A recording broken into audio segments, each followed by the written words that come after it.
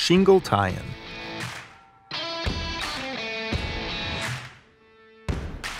Transitions to shingled roofs are common when installing mulehide self-adhering membranes. All flashing heights, regardless of the slope on the shingled roof, must extend above the self-adhering roof a minimum of 8 inches. This means that flashing lengths will vary depending on the slope of the shingled roof. Here are the flashing lengths required up the slope based on the slope of the shingled roof. Measure up the slope and snap a reference line. Extend any nail base or SA base up the slope, but stop approximately 3 inches short of the reference line. This is done because the SA cap sheet must terminate on the sloped roof deck. Remember, if installing a 15 or 20-year system, one layer of SA base sheet is required under the SA cap sheet flashing membrane. It is best to use a full-width sheet at the transition to eliminate a seam occurring on the slope under the shingles.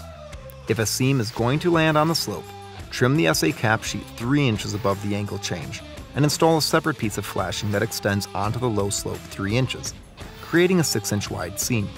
Extend the top edge of the SA cap sheet flashing to the reference line on the sloped roof. Be sure that the SA cap sheet is extended 3 inches above any base sheet and adhered to the deck on the sloped roof. Pull the release liner from the flashing and use hand pressure to set the sheet to the slope.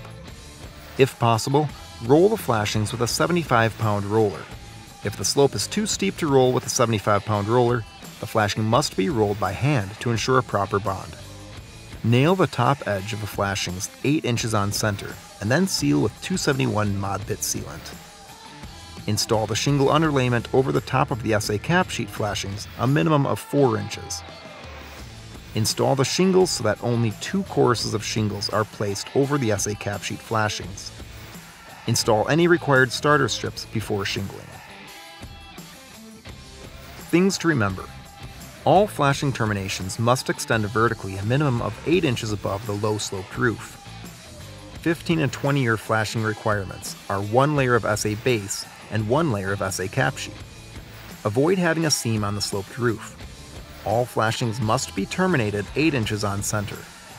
All sloped roofing underlayment must be placed over the SA cap sheet flashing.